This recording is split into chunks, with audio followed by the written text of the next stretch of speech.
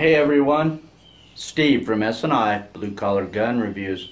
Out here in the shop, got to do a couple things.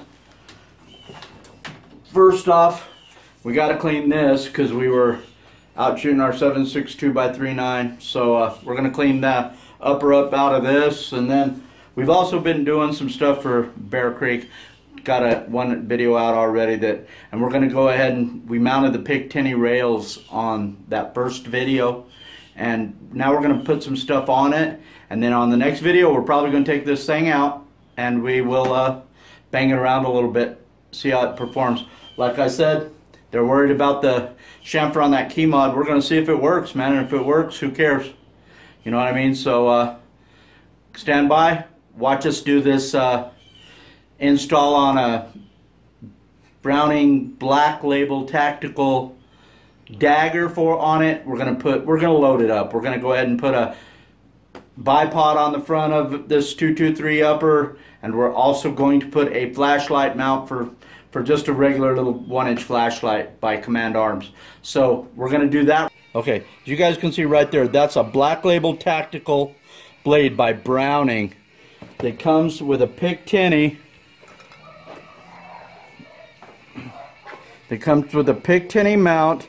And I have that, don't have it tightened up yet, but I do have it mounted on the Picatinny. I'm going to go ahead and tighten it up for you guys, and then we're going to go on to putting together a bipod that we have for this thing. So let me finish tightening up those two screws right there. Okay, right in there's some Phillips screws. I'm going to go ahead and tighten them down.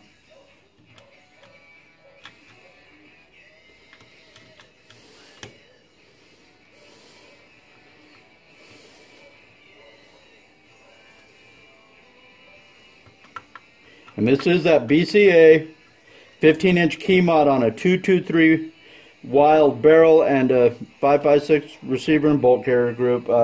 You guys know the, see, okay, and that's there.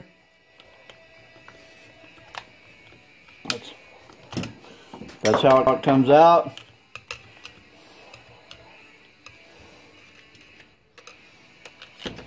And goes right back in. And that is by Browning. That whole tactical dagger setup is by Browning.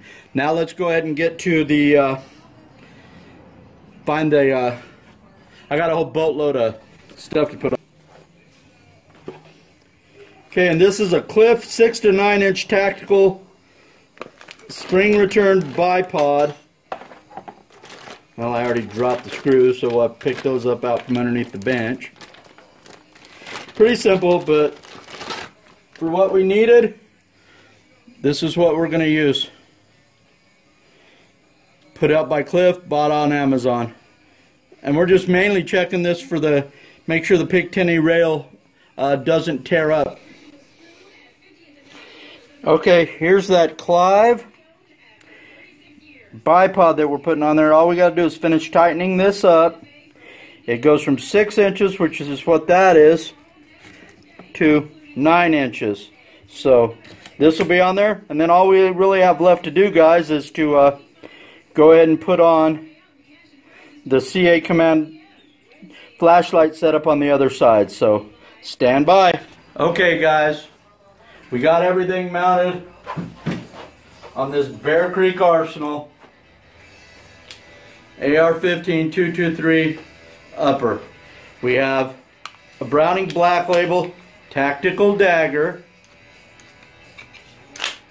on that Picatinny, and it mounted there good.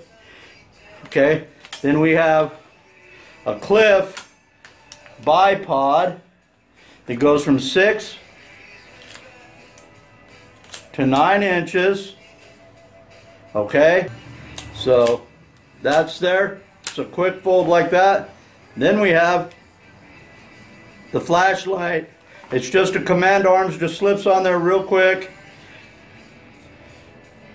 So there's the tactical flashlight. We're doing this mainly to see how this Keymod handles mounting, because Bear Creek Arsenal, like I said, didn't have chamfers on their Keymod. They sent us these, so we're mounting this up. Now we're going to take it out now that we've got everything mounted.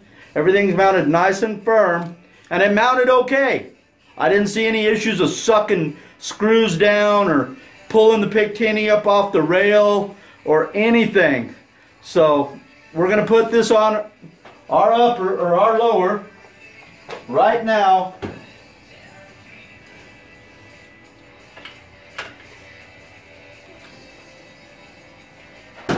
Okay, there it is on a Bear Creek Arsenal AR-15 lower that we run a 7.62 by 3.9 on, and you guys know that. So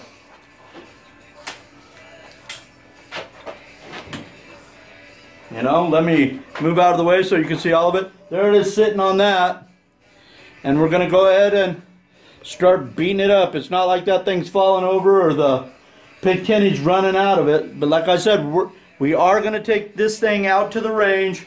Gonna throw it down a little bit. We're gonna take it out. We're gonna see how it performs under firing, under, you know, a little different kind of stuff like out in the range. So that'll be that next video. So we hope you guys enjoy this, watching and seeing what Bear Creek Arsenal has to offer. You know, we look forward to taking this out there and checking it out. We want you guys to keep coming back.